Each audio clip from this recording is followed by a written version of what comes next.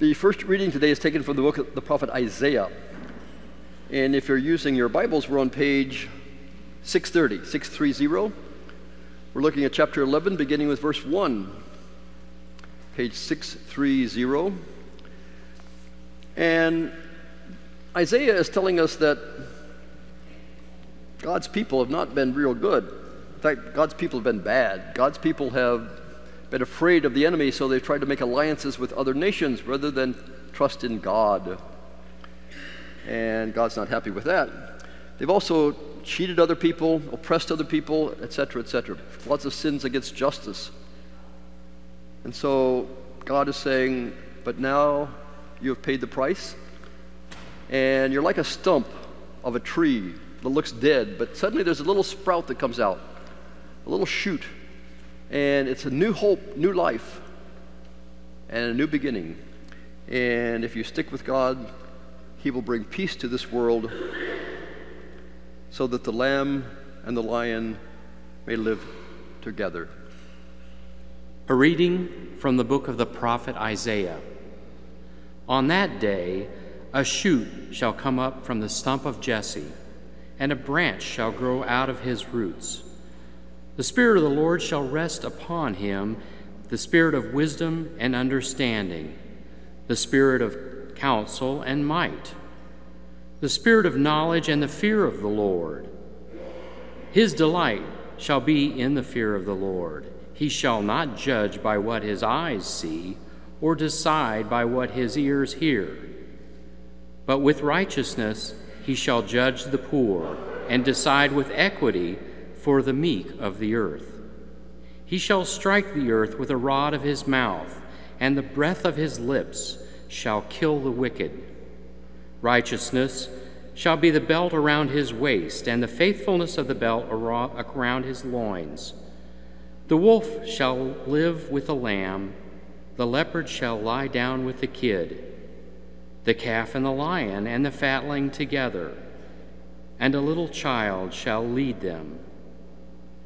The cow and the bear shall graze, their young shall lie down together, and the lion shall eat straw like the ox. The nursing child shall play over the hole of the asp, and the weaned child shall put his hand on the adder's den. They will not hurt or destroy on all my holy mountain, for the earth will be full of the knowledge of the Lord, as the waters cover the sea. On that day the root of Jesse shall stand as a signal to the peoples. The nations shall inquire of him, and his dwelling shall be glorious. This is the word of the Lord. The gospel may be found on page 1148 in your Bible, page 1148. It's from the Gospel of Matthew, chapter 3, beginning with verse 1, page 1148.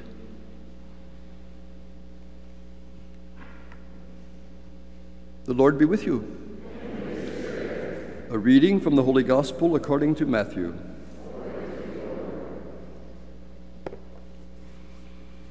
In those days, John the Baptist appeared in the wilderness of Judea, proclaiming, "Repent, for the kingdom of heaven has come near."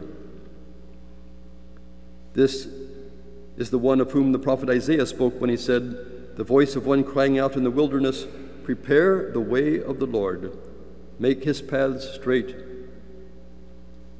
Now John wore clothing of camel's hair, with a leather belt around his waist, and his food was locusts and wild honey. Then people of Jerusalem and all Judea were going out to him, and all the region along the Jordan, and they were baptized by him in the river Jordan, confessing their sins. But when he saw many Pharisees and Sadducees coming for baptism, he said to them, "You brood of vipers, who warned you to flee from the wrath to come? Bear fruit worthy of repentance. Do not presume to say to yourselves, 'We have Abraham as our ancestor,' for I tell you, God is able from these stones to raise up children to Abraham. Even now the axe is lying at the root of the trees. Every tree, therefore, that does not bear good fruit is cut down and thrown into the fire. I baptize you with water for repentance, but one who is more powerful than I is coming after me. I am not worthy to carry his sandals. He will baptize you with the Holy Spirit and fire. His winnowing fork is in his hand, and he will clear his threshing floor and will gather his wheat into the granary. But the chaff he will burn with unquenchable fire. The Gospel of the Lord.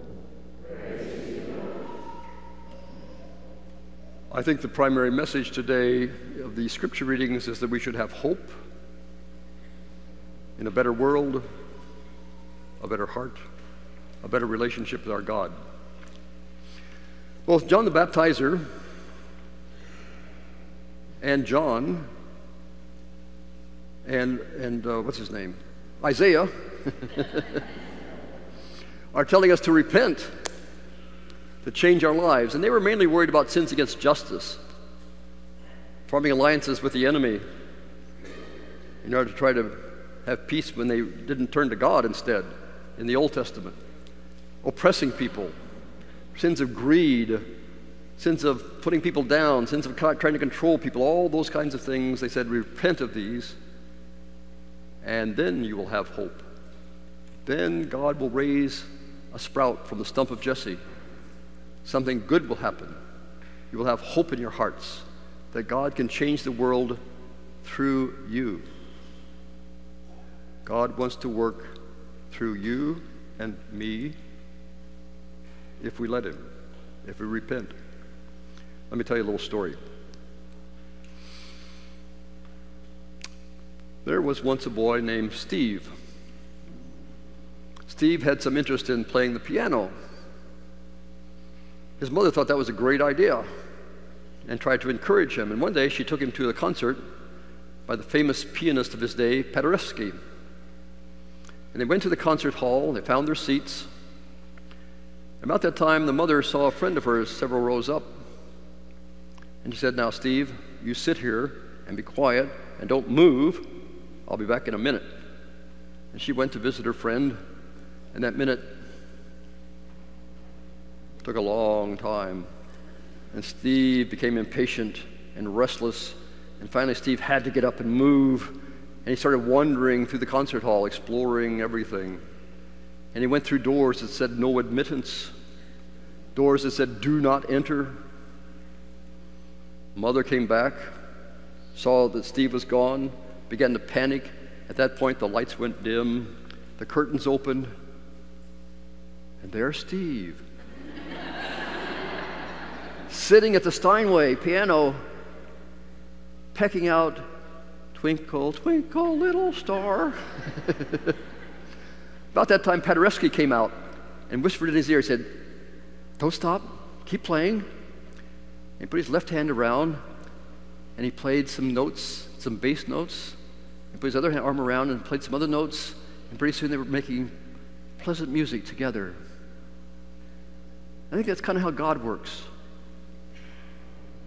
He surprises us. If we make a trial, if we start doing something good, he comes to our aid and fills in what's missing.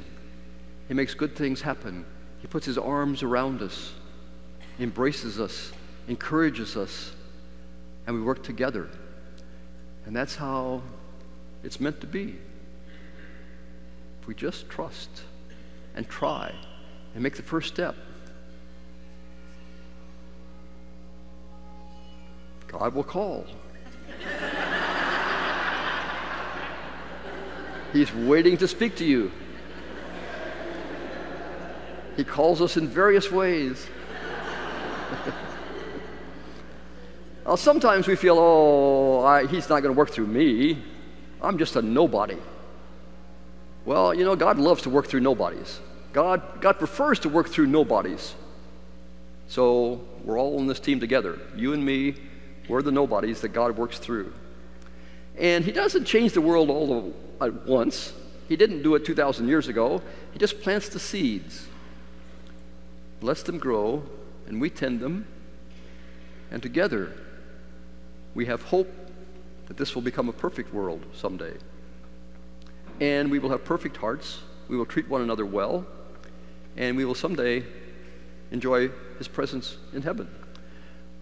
We'll have a land where the the wolf and the lamb exist together. Let me read you a little translation. This is a different translation of the poetic thing that we read in the first reading about peace on this earth. The wolf will romp with the lamb, the leopard sleep with a kid, calf and lion will eat from the same trough, and little child shall tend them. Cow and bear will graze in the same pasture. Their calves and cubs will grow up together, and the lion eats straw like the ox. The nursing child will crawl over the rattlesnake's dens. The toddler stick his hand down the hole of the serpent. Neither animal nor human will hurt or kill on my holy mountain. The whole earth will be brimming and knowing God alive, a living knowledge of God and love of God, ocean deep and ocean wide. Let's just take a few moments to think. How is God calling you? In what little corner of this earth is God expecting to work with you to change, to become a better place?